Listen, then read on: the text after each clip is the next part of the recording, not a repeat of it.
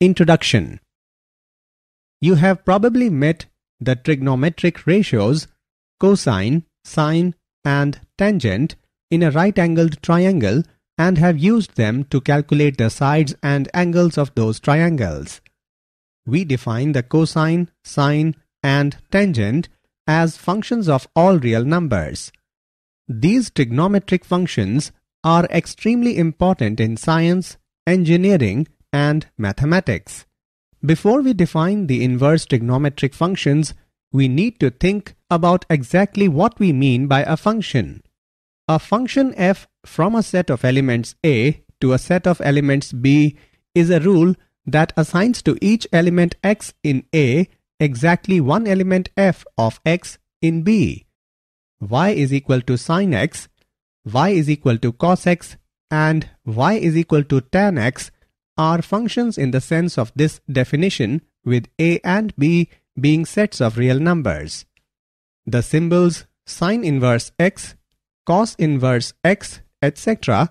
for arc sin x, arc cos x, etc. were suggested by the astronomer Sir John F. W. Herschel, 1813. Now, come, let's learn about inverse trigonometric functions. Objectives. At the end of this lesson, you will be able to learn domain and range of trigonometric functions, explain graphs of trigonometric functions, learn properties of trigonometric functions, solve examples related to the inverse of trigonometric functions. Basic concepts. The inverse trigonometric functions are the inverse functions of the trigonometric functions. These are the inverse trigonometric functions. There's another notation for inverse trigonometric functions as given below. Cos inverse x is equal to arc cos x. Sine inverse x is equal to arc sine x. Tan inverse x is equal to arc tan x. Recall that if f is a one-to-one function with domain A and range B, then the inverse of f is the function denoted f inverse with domain B and range A such that y is equal to f inverse of x if and only if x is equal to f of y. For a function to have an inverse, it must be one-to-one. Sometimes, when a function is not one-to-one, one can restrict its domain to make it one-to-one. For example, the function f of x is equal to x square with domain infinity infinity is not one-to-one. It does not pass the horizontal line test. However, if we restrict its domain to 0 infinity, it is one-to-one. It has an inverse. It is f inverse of x equal to square root of x. Because of their periodic nature, the trigonometric functions are not one-to-one. Graph of sine. Given a function, there are two ways to graph its inverse. First, take A, B points from f and plot them as B, A points on f inverse, or second, rotate the graph of f about the line y is equal to x. We will begin this discussion by finding the inverse of the sine function. This is the graph of f of x is equal to sin x. In order for a function f of x to have an inverse, its graph must be one-to-one. This can be verified by applying the horizontal line test or HLT. A horizontal line intersects the graph at most once. Clearly, the graph of sin x fails this test. So, how do we define the inverse of sin x? Easily, we merely restrict the domain of sin x to the interval minus pi by 2 less than or equal to x less than or equal to pi by 2. On this interval, the graph does pass the HLT yet keeps its full range -1, 1. Thus, sine inverse x or arc sine x exists. This is not the graph of sine inverse x. It is merely the part of the sine x function that is used to graph the inverse sine function. Let's now discuss some of the properties of arc sine x. First, sine inverse x or arc sine x reverses sine x. That is, if sine pi by 2 is equal to 1, then sine inverse 1 or arc sine 1 is equal to pi by 2. This is true for inverse functions in general. That is, if f of a is equal to b, then f inverse of b is equal to a. Similarly, since sine minus pi by 6 is equal to -1 by 2, then arc sine -1 by 2 is equal to minus pi by 6.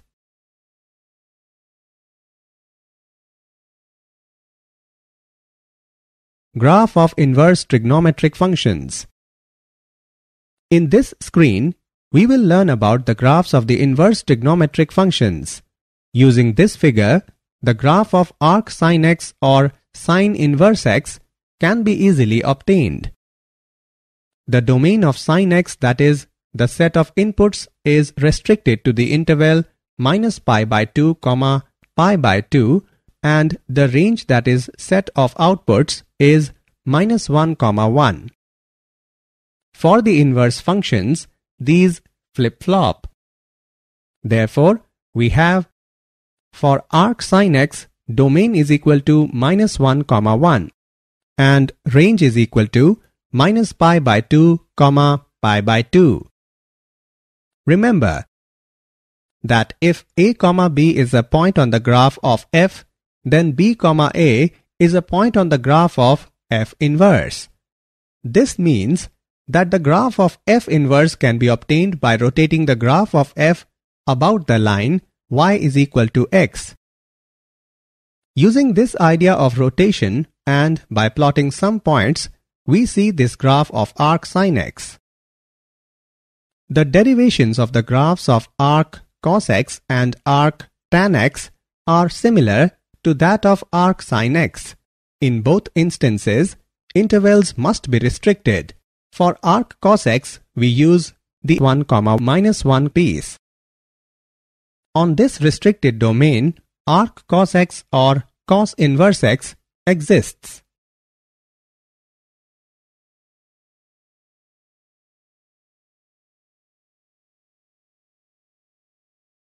Domain and range. Look at this table now. It gives the inverse trigonometric function principal value branches along with their domains and ranges. Example. Find the principal value of tan inverse of -√3. Solution. Let tan inverse of -√3 is equal to y. Then tan y is equal to -√3 is equal to minus tan pi by 3 is equal to tan minus pi by 3. We know that the range of the principal value branch of tan inverse is minus pi by 2, pi by 2, and tan minus pi by 3 is -√3. Therefore, the principal value of tan inverse of √3 is minus pi by 3. Properties 1. Let's now learn about properties of inverse trigonometric functions. Sine inverse 1 by x is equal to cosec inverse x. X is greater than or equal to 1, or x is less than or equal to -1. Cos inverse 1 by x is equal to sec inverse x. X is greater than or equal to 1, or x is less than or equal to -1. Tan inverse 1 by x is equal to cot inverse x. X is greater than 0.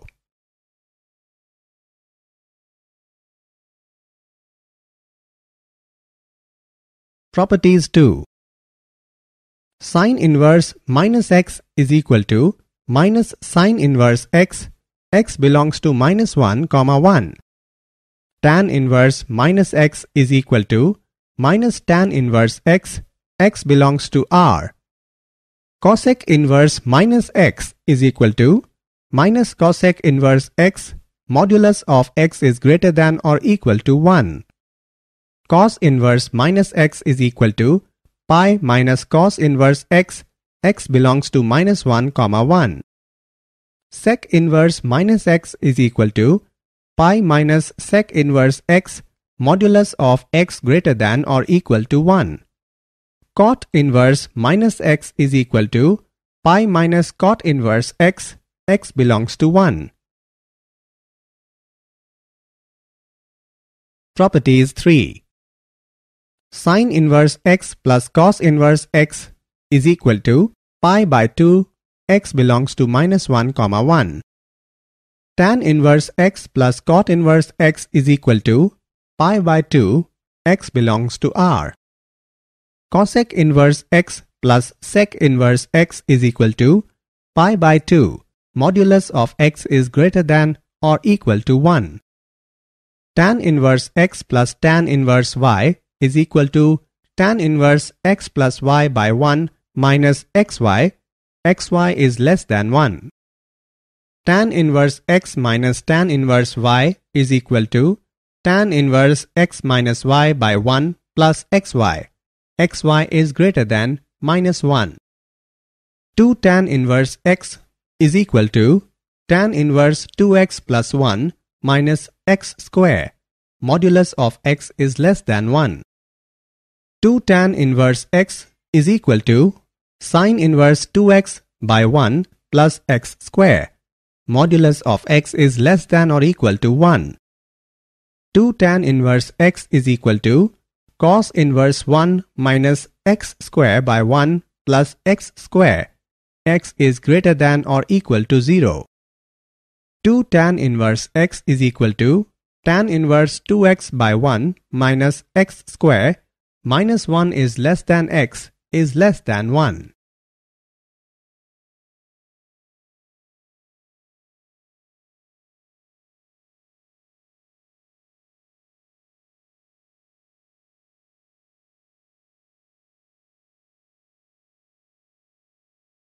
Proof of properties 1. Let's prove some of the identities. First, sine inverse minus x is equal to minus sine inverse x. Proof. Let sine inverse minus x is equal to y is equal to 0. Hence, minus x is equal to sine y. Or, x is equal to minus sine y is equal to sine minus y. Hence, x is equal to sine minus y. It implies that sine inverse x is equal to minus y, or y is equal to minus sine inverse x. Similarly, tan and cosec can also be proved. Cos inverse minus x is equal to pi minus cos inverse x. Second, sine inverse x plus cos inverse x is equal to pi by 2. Proof. Let sine inverse x is equal to y.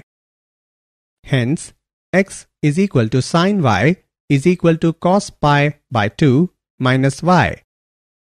Hence, cos inverse x is equal to pi by 2 minus y, or cos inverse x pi by 2 minus sine inverse x. Hence, sine inverse x plus cos inverse x is equal to pi by 2. Similarly, the other two parts can also be proved.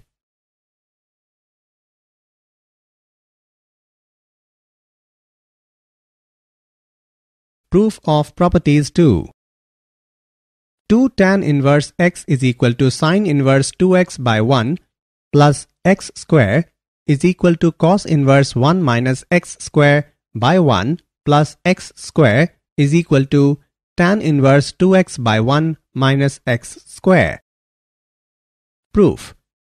Let tan inverse x is equal to y, then x is equal to tan y. Now, we know that sine 2y is equal to 2 tan y by 1 plus tan square y.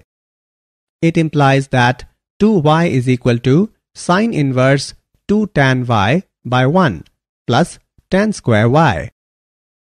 Cos 2y is equal to 1 minus tan square y by 1 plus tan square y. It implies that 2y is equal to cos inverse 1 minus tan square y by 1 plus tan square y.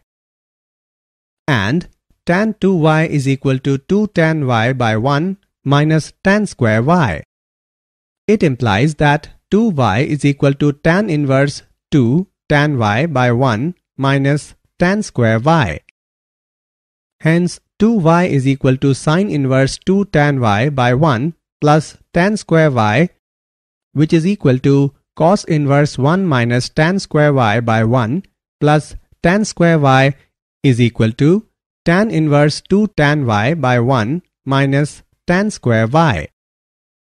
Hence, 2 tan inverse x is equal to sine inverse 2x by 1 plus x square is equal to cos inverse 1 minus x square by 1 plus x square is equal to tan inverse 2x by 1 minus x square.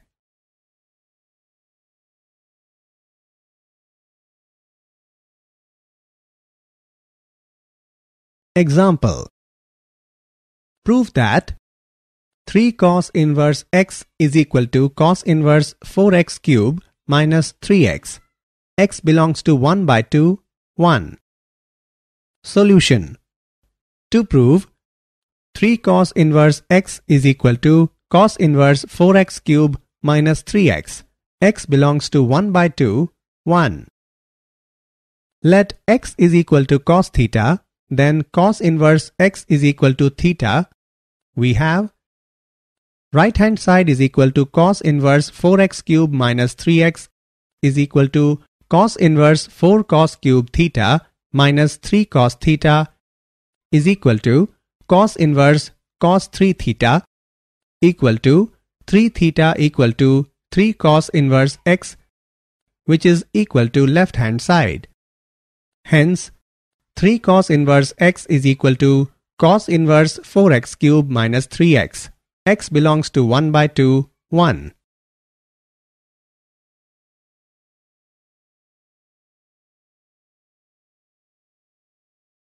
Did you know? Sine inverse x should not be confused with sine x inverse.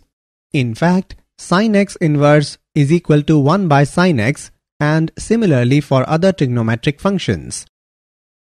Whenever no branch of inverse trigonometric functions is mentioned, we mean the principal value branch of that function. Summary. Let us summarize what we have learnt. The value of an inverse trigonometric function which lies in its principal value branch is called the principal value of that inverse trigonometric function. For suitable values of domain, we have the following formulas.